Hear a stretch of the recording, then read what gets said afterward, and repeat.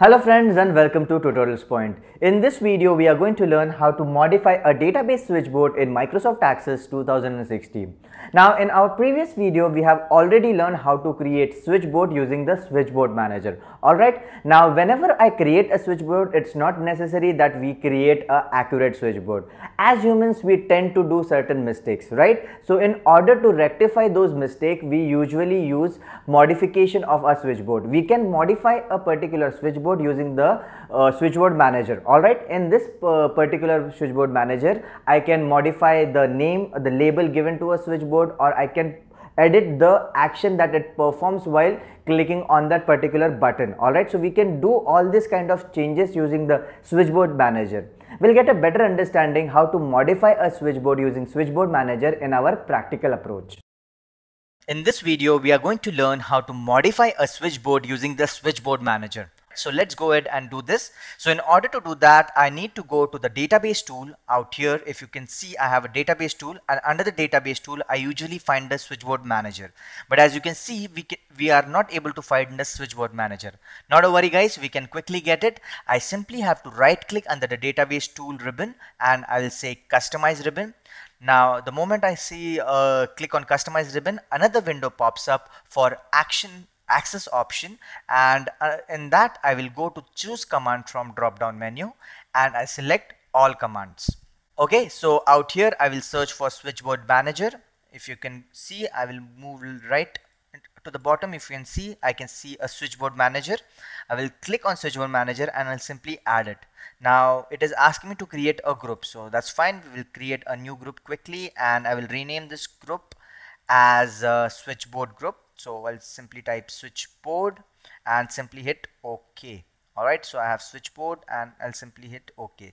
Now I select this particular feature and I'll simply add it. Now it is getting added to the switchboard group. I simply hit OK and now I have the switchboard group.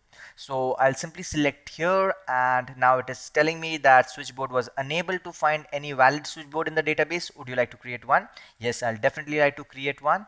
Now by default, switchboard manager creates this particular page of this main switchboard by default. So you can create a new switchboard or you can basically edit this one as well. So we'll go ahead and edit this particular switchboard.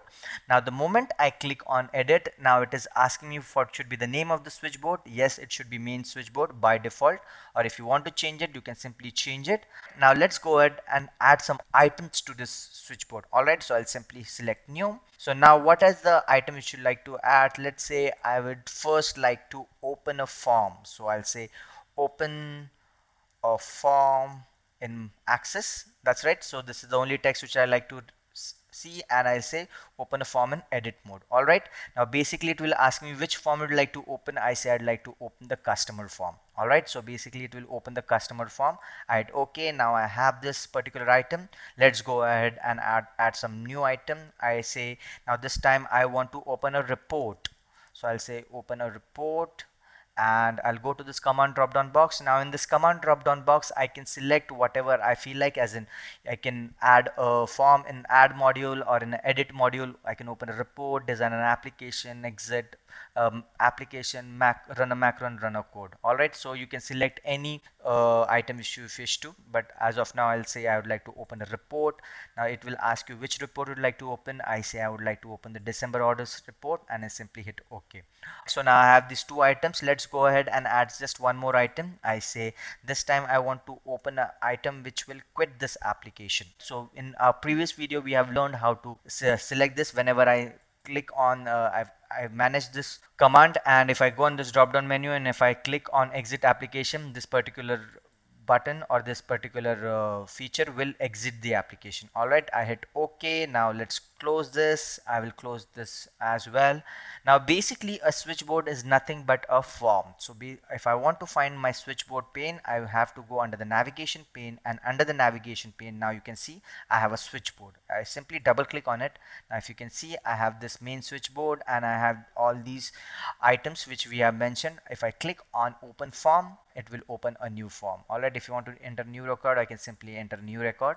and I can select. So guys, this is how you can create a, or you can modify a switchboard using the switchboard manager. I can add a feature, or I can add an item. I can also edit a item, or I can modify an item using switchboard manager in Microsoft Access 2016.